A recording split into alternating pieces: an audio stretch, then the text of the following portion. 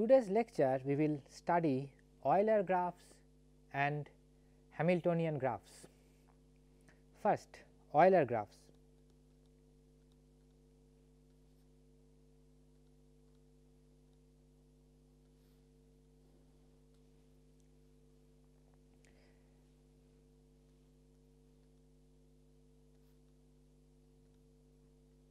If some closed walk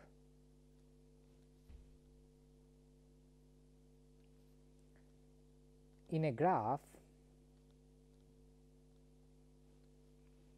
contains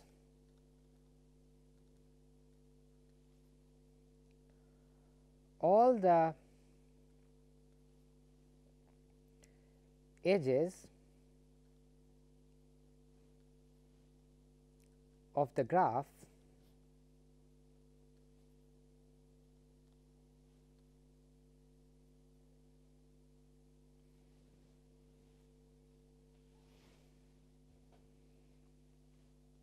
then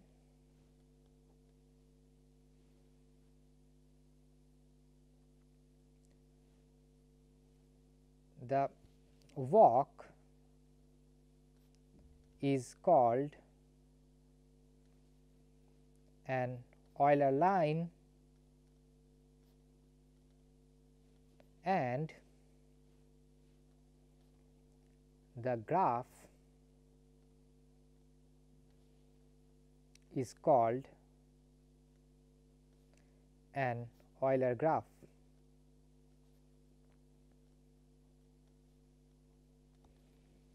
Now, here we have to remember that the way we define walk, it means that the vertices can be repeated, but edges cannot be repeated.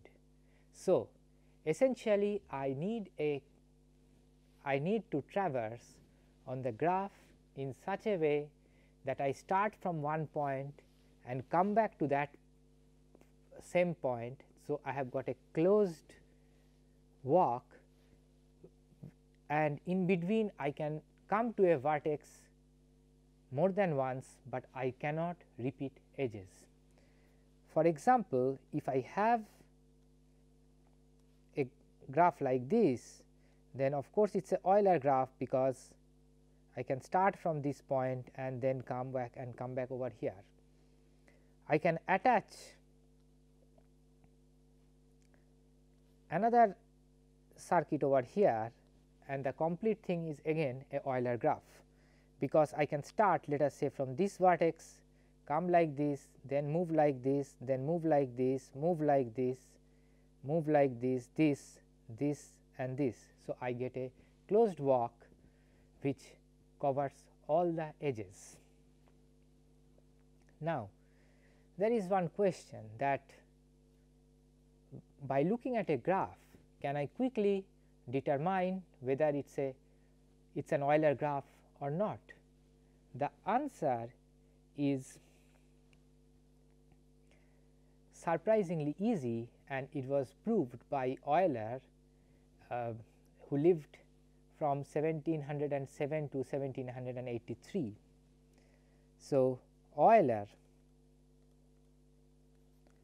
1707 to 1783 proved the following: a given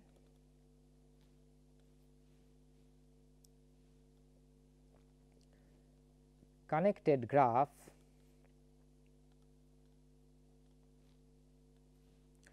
G is an Euler graph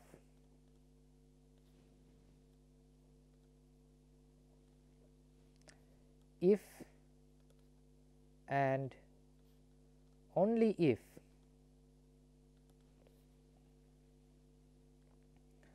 all vertices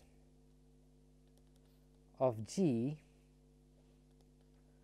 are of even degree.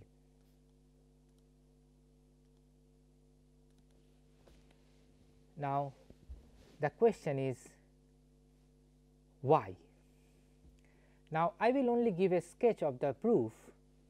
Now, let us suppose that I have an Euler graph. Let us suppose a graph like what we have seen before. So, what happens there is that I start from a vertex and then go to another vertex. When I come to this vertex, since it is an Euler graph, I must be able to get out of it to another vertex. From this also I should be able to get out of it, and then like this. So, whenever I am entering a vertex, I must have I must be able to get out of it through another edge, and ultimately I come back to the original edge. So, in the original edge I go out like this. Wherever I come in, I get out through another edge. So, always the edges are coming in pairs, and eventually I am coming back to the original vertex. This is why if I have an Euler graph, then each vertex has to have a even number as its degree. Now, the connectedness is also assumed, because of course, otherwise I can have some isolated points, but I am not considering that. I am just considering connected graphs.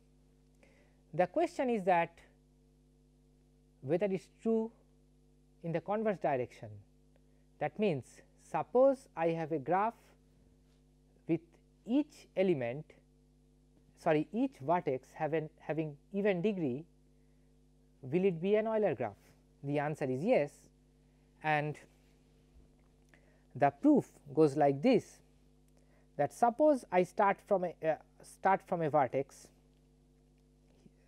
of a graph whose degrees are even.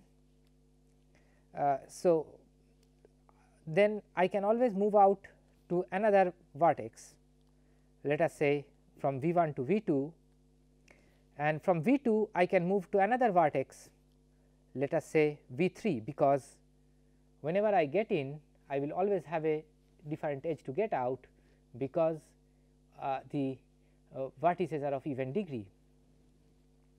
And in this way, if I start moving around, then eventually I will come to V 1. Now, the question is that whether I have covered all the edges. Now, if I have covered all the edges, then already I have got an Euler line, but suppose I have not covered all the edges, that means there are some edges left, and there are. So, I have to search here some vertex where the degree is more than 1, suppose more than 2. So, suppose in the vertex V 3 the degree is more than 2, that means there are some other edges coming out of it. What I can do is that I can cut this graph out and start from V 3 again and start traversing the graph. I will do that, and eventually I will come to V 3 again. I ask the same question. Suppose I have covered all the edges, then I have got an Euler line, because I can go like this up to V 3, then take this route, and then like this, move like this,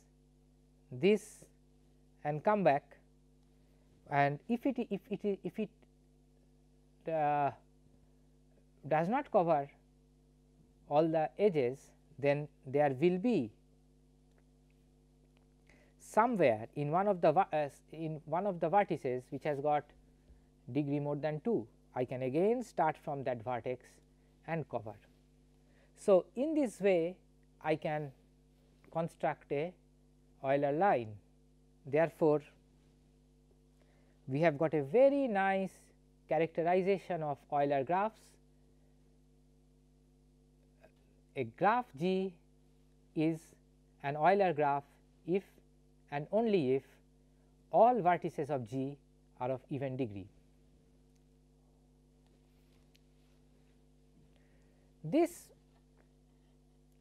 theorem has a very famous application which is called Königsberg bridge problem, and in fact Euler developed this theorem to solve Königsberg bridge problem, and in the process wrote the first paper in graph theory.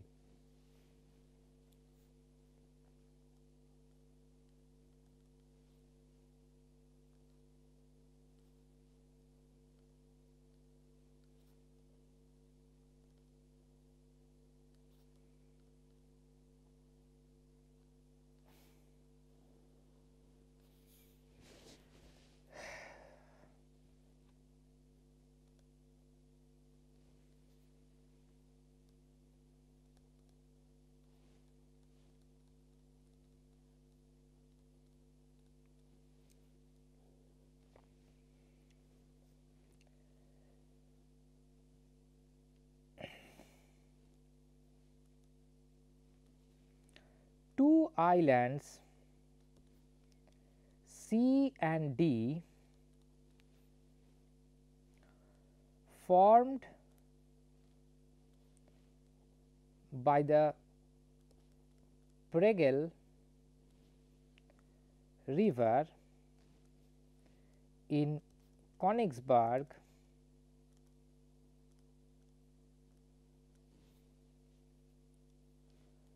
were connected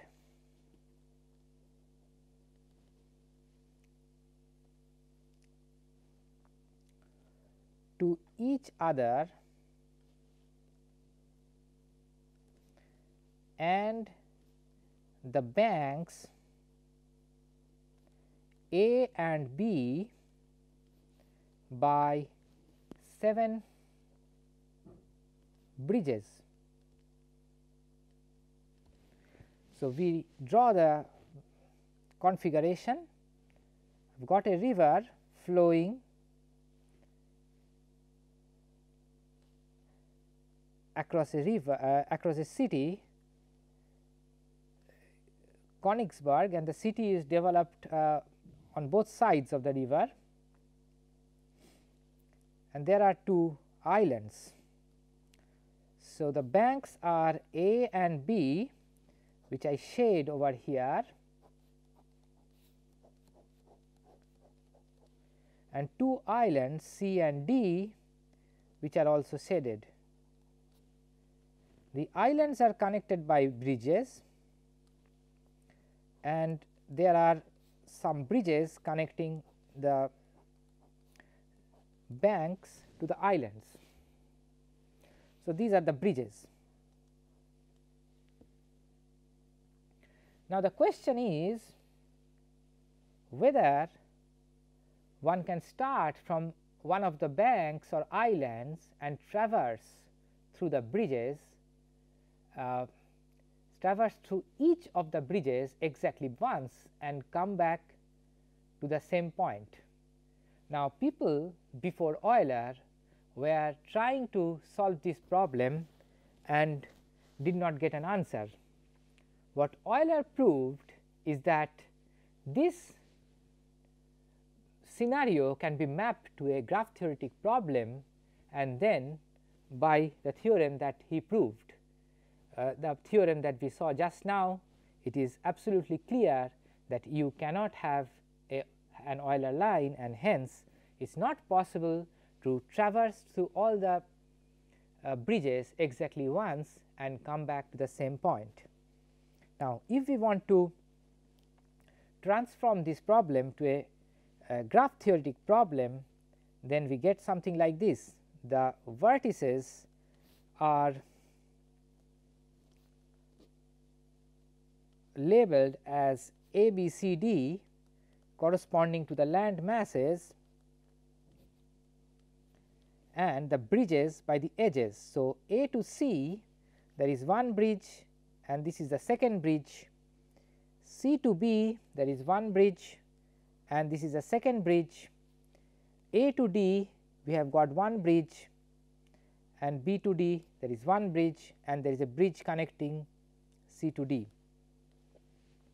What we see here is a degree of A is 3, degree of D is also 3 and so on. So, of course, all the vertices are not of even degree. So, no question of getting an Euler line and therefore, no question of being able to traverse each bridge exactly once, starting from one of the land masses and coming back to the same land mass. Now,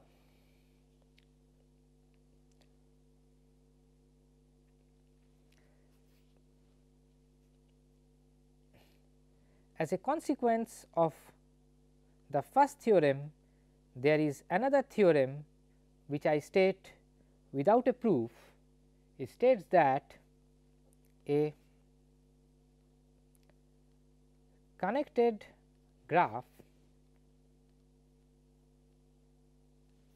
G is an Euler graph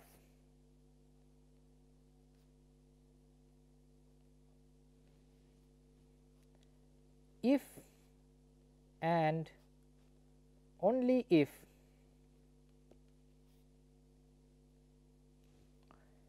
it can be decomposed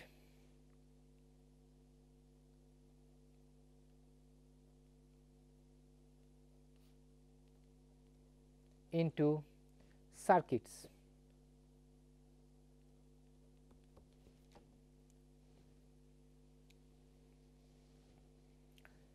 So,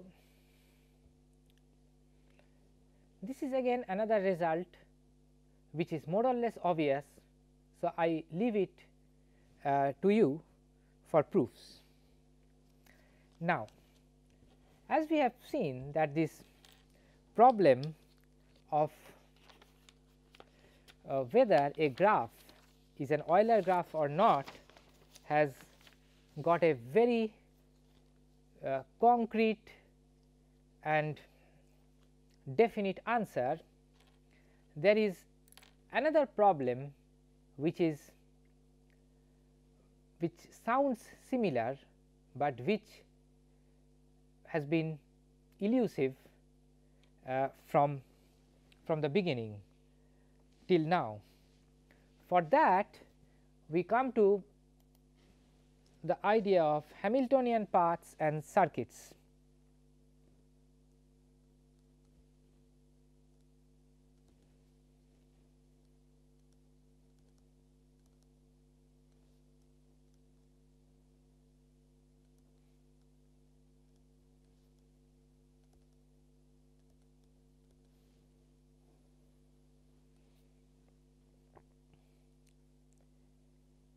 A circuit in a graph G is said to be Hamiltonian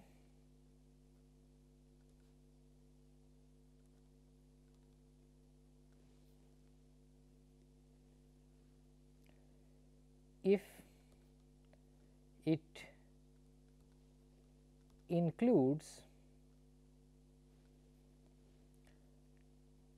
every vertex of G.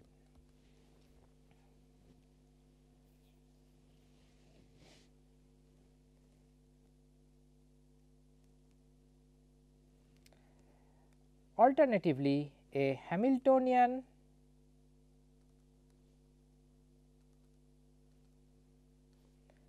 circuit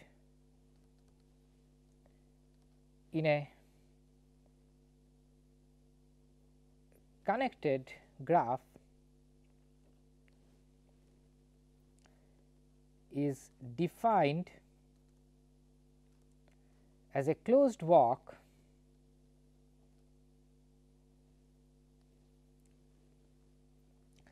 that traverses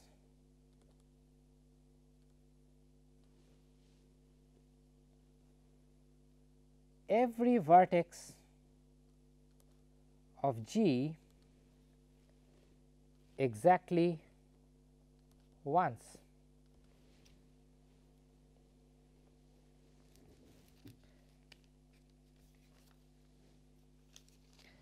Now, what is a Hamiltonian path?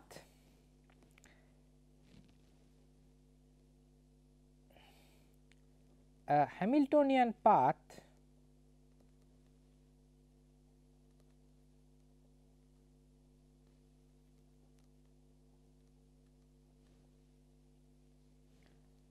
is an open walk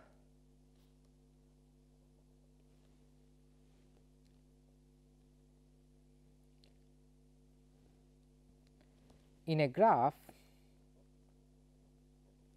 G which traverses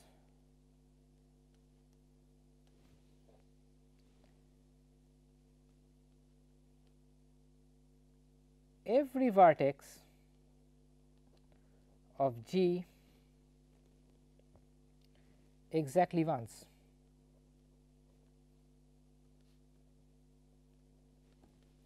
Now, if a graph has a Hamiltonian circuit, then we will call that graph a Hamiltonian graph. If a graph has a Hamiltonian circuit,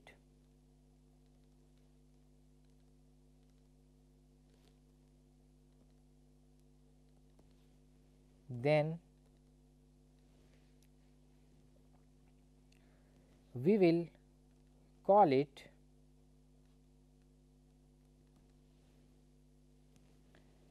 a Hamiltonian graph.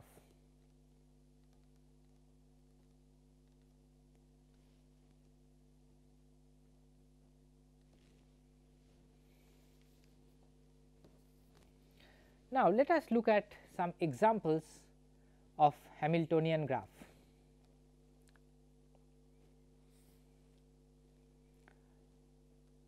If we have a cycle like this, of course, this is a Hamiltonian graph, because I can move like this, this and this and come back. So, it is I have moved through all the vertices exactly once and come back to the same vertex. Now, if I have something like this,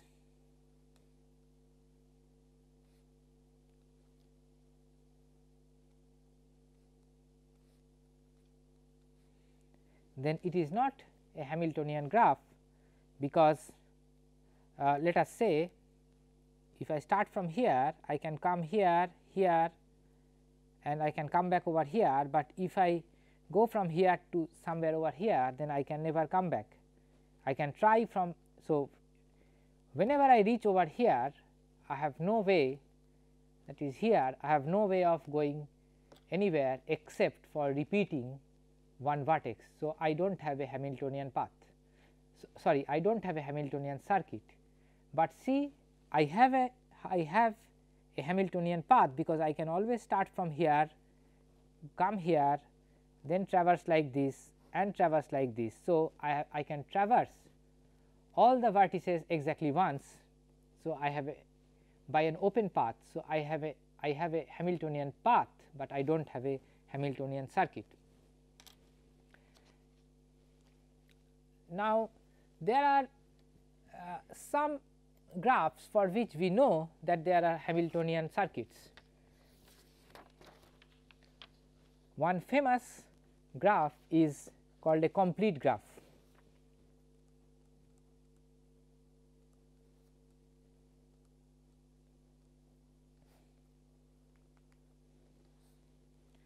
A simple graph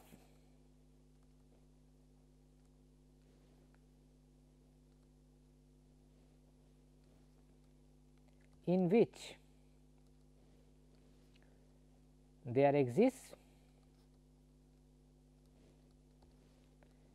an edge between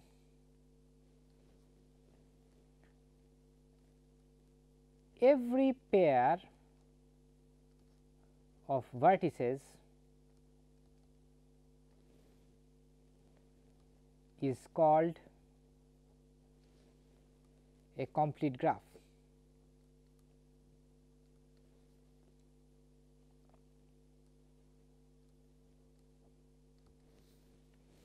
A complete graph with n vertices is denoted by k sub n. A complete graph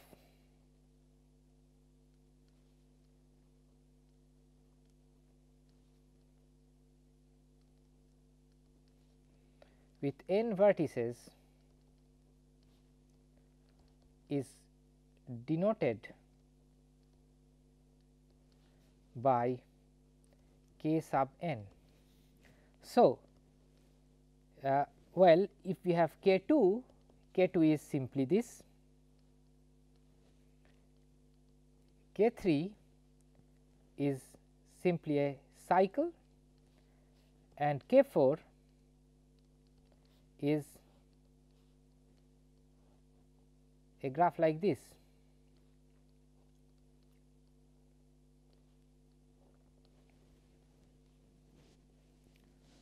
Now, we can ask a question that what is the number of edges in a complete graph?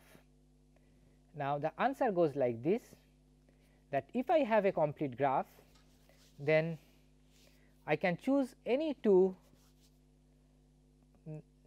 distinct vertices, and I am sure to have an edge between those two vertices and a single edge, because after all the graph is a simple graph. Therefore, the number of edges is exactly equal to number of ways I can choose two objects from n objects, which is n choose 2, and which is equal to n into n minus 1 divided by 2. So, I can write that the total number of edges in a complete graph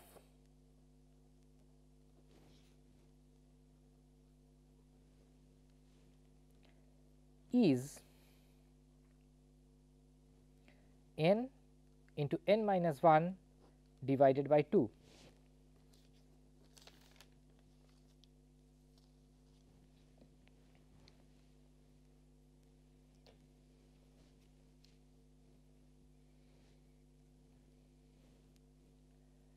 Now, we will also note that a complete graph is Hamiltonian. The reason is that I can always start from any vertex, let us say I start from 1 and then I go to 2, and from 2 I will always be able to go to 3, because 2, 3 are connected, and like that I can keep on going up to n, supposing that the complete graph is with n vertices and I have labeled the vertices from 1 to n, and then from n I will always be able to come back to 1. So, for example, if we take k4 given above, so here this is 1, and then suppose this is 2, then suppose this is 3, and from 3 I can always go to 4, this is 4, and I can always come back to 1. So, thus it is complete, and this works for any complete graph. So, the one Hamiltonian path is 1, 2, 3, 4, 5 and like that up to n, and then n connected to 1. So, I can ask a question now, that how many edge disjoint Hamiltonian paths are there in a complete graph, and we have a definite answer to that, which is as follows.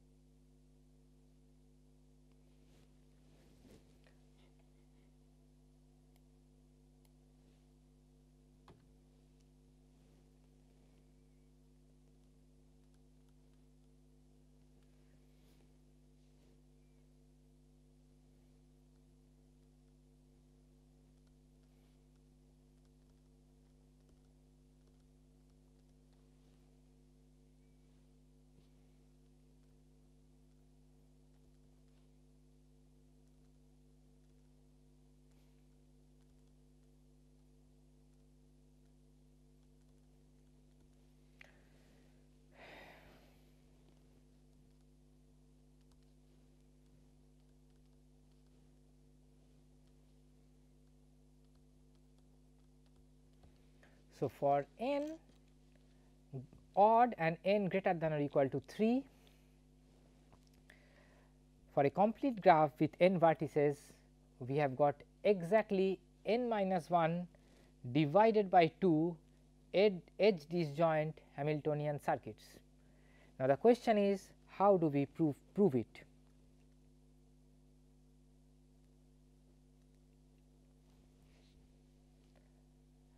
Now, if we think in this way, that a Hamiltonian circuit in a graph with n vertices will have n edges. A Hamiltonian circuit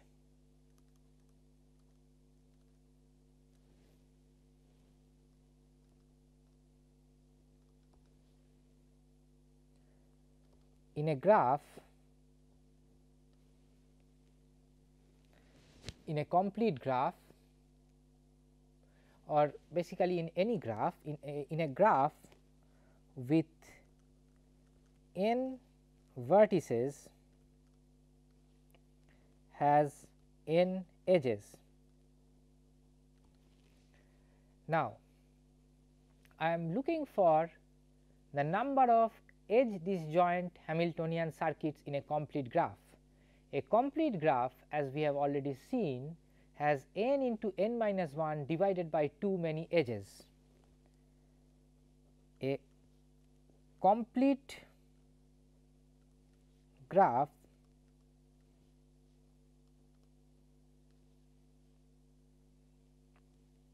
with n vertices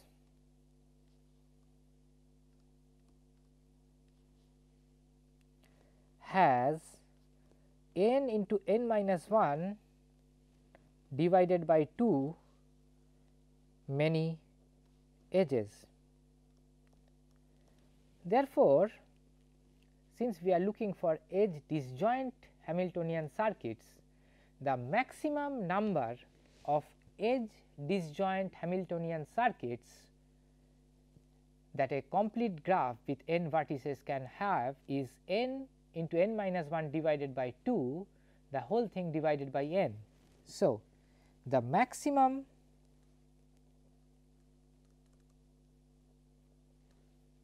number of edge disjoint Hamiltonian circuits in a complete graph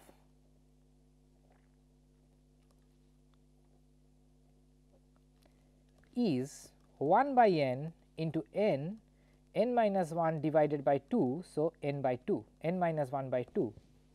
Now, so we know the maximum number possible, and our result says that that is exactly the number of distinct edge disjoint Hamiltonian circuits. Now, how do we prove that? And we check a way of writing the graph. We start from 1, go to 2, from 2 we will go to 3, and from 3 we will come back to 4, then we will move to 5, and then we will move to 6. From 6 I will go to 7, from 7 to 8, from 8 to 9, and 9 I will go back to 1, and these vertices can be thought of being on a circle. So, we get a Hamiltonian circuit as 1 to 2, 2 to 3, 3 to 5, 3 to 4, 4 to 5, then 5 to 6, 6 to 7, 7 to 8, 8 to 9, and 9 to 1. And what we will observe, that instead of going from 1 to 2, if I go from rotate this whole thing and go from 1 to 3 and do similar things, then we will get another Hamiltonian circuit, and maximum number of times I can do is 1, 2, 3, 4 in this case. So, I can get 4 distinct Hamiltonian circuits, and that is the maximum number of circuits possible, because 4 is equal to 9 minus 1 by 2. In general, if n is odd, then this number will be n minus 1 by 2, and by writing the vertices in such a way, we can show that we can get all the n minus 1 by 2 many distinct that is Hamiltonian circuits. Now, we end today's lecture by stating one sufficient condition for a graph to be a Hamiltonian graph.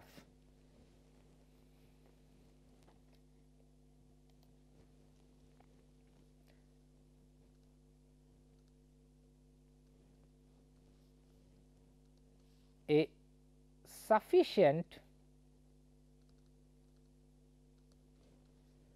condition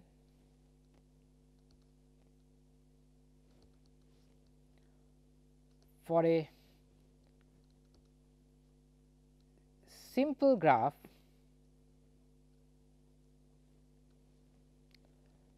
to have a Hamiltonian circuit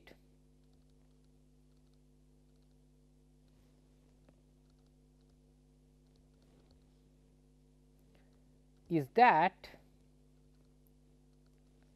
the degree of every vertex in G be at least n by 2 when n is the number of vertices of G. Now, this was proved by Dirac in a paper entitled Connectivity Theorem for Graphs,